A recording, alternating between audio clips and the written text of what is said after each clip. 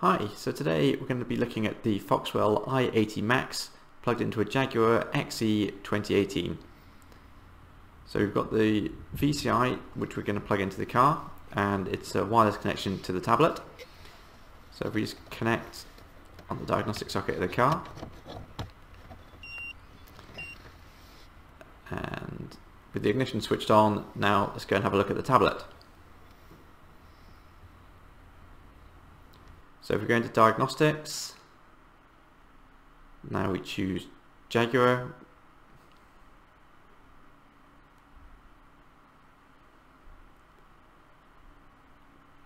Okay, click on Start, and then we'll go for Smart VIN. Right, so it's read the VIN number now from the car and identified it, so yes. And now we can do a quick scan, which will go around all the systems it thinks can be fitted to the car, telling us what's there and which modules have got fault codes on them. So it's finding some fault codes already. We've got some there on the audio amplifier, body control module. So it's just working its way through all the systems.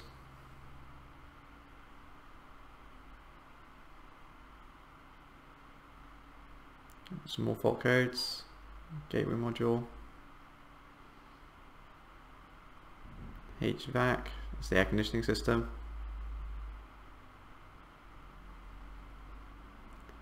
image processing,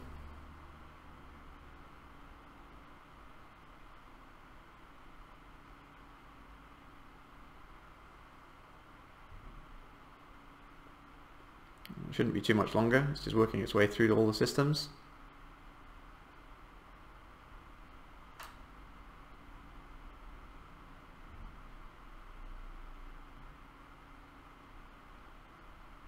Some more fault codes. Right, that's it. Looks like it's finished now. So let's go back to the top of the list and have a look to see what systems we spoke to, and we can go in and see what these fault codes are. If we click on the report button, it then gives us a list of all the systems found with a summary at the top, and if you scroll down, it actually shows you all the fault codes from each individual system, all on the list. So you can have a quick look at what all those fault codes were. There's also, you can click on the save button, which gives you a chance to actually save the scan, but you can also email it as well. So if you click on the email button, there's an option there to fill in an email address, so you can send it straight to a customer or email it yourself for your records.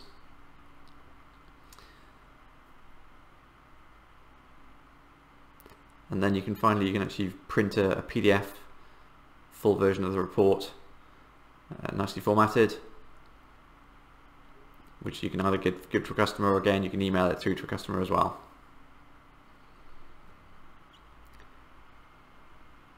Alright, so let's go back and let's actually go into the system and actually see what these fault codes are. So there you go, we've got the fault codes there.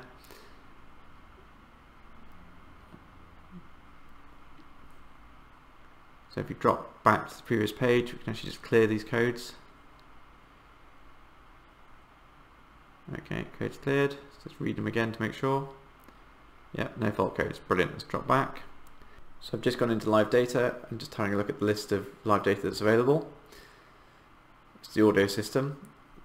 So there's a lot of the live data that we might not normally recognize, but let's just have a look at a few of these just to see if there's anything that we're familiar with.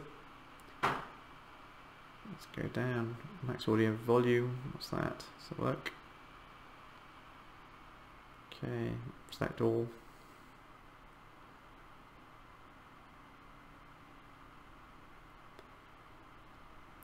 Right.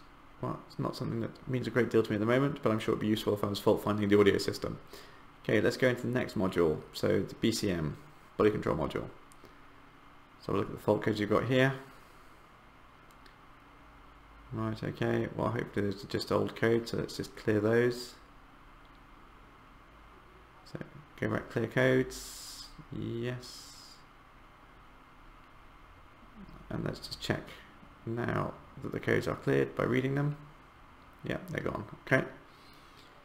Right, which other modules do we have fault codes in? Let's have a look.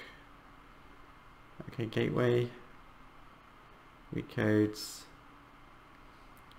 Right, okay, let's just reset that one. Okay, check that. Gone, brilliant. Drop back.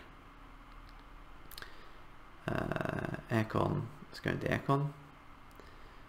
Weak codes. Right, okay, well, just go back and reset those.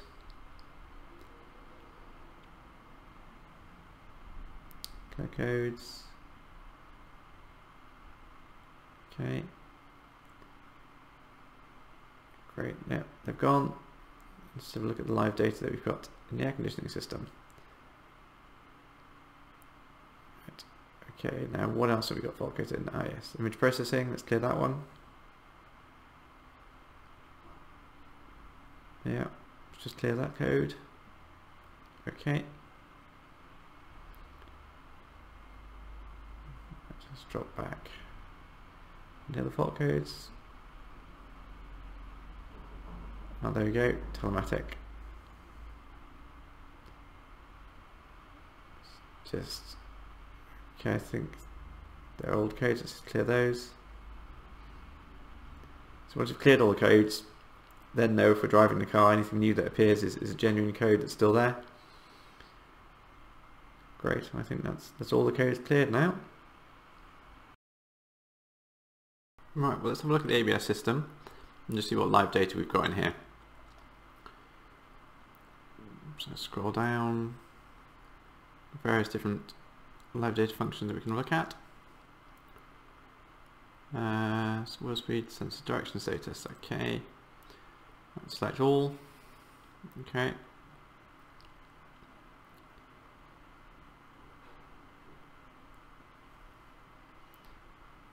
Right, well I suppose the car's not moving and the wheels aren't turning, so got mixed live data on there. Which other ones we've got? Oh, wheel speeds. Let's try that one. Okay, select all. Okay. Oh, they're all 0, which is good. So we could take the car for a little short run and just see if those change.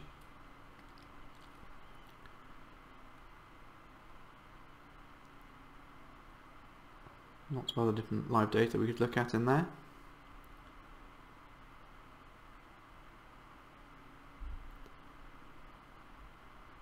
Some information on the parking brake.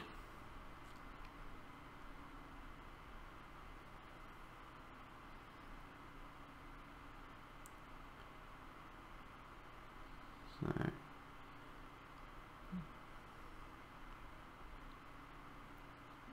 try releasing the parking brake and see if this changes.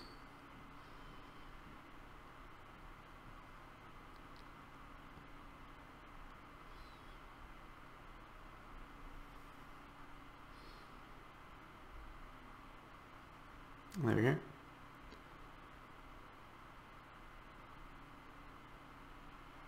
So if we're moving the parking brake, we can see those live data values changing now.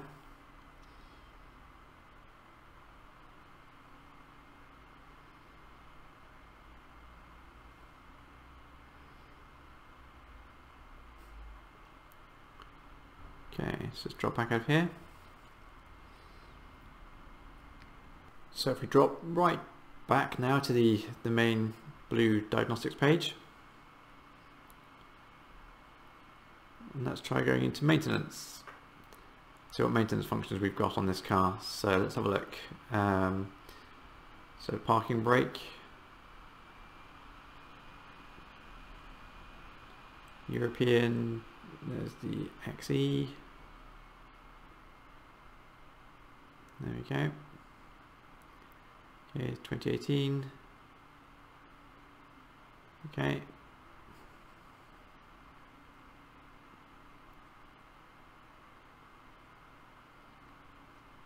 So we've got the maintenance mode functions for the XE there.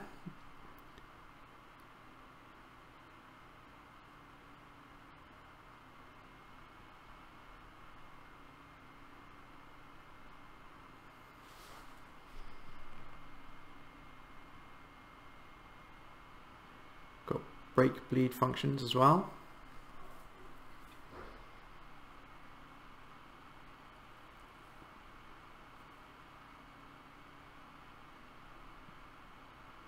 Oil reset.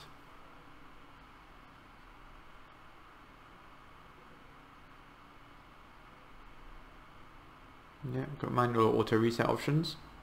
As you can see from the maintenance menu, there's a whole range of different maintenance functions available for Jaguar cars as well as other makes supported by the tool. And as always, if you'd like any more information about the Foxwell i80Max or any other diagnostic tools, please contact us at gendan.co.uk.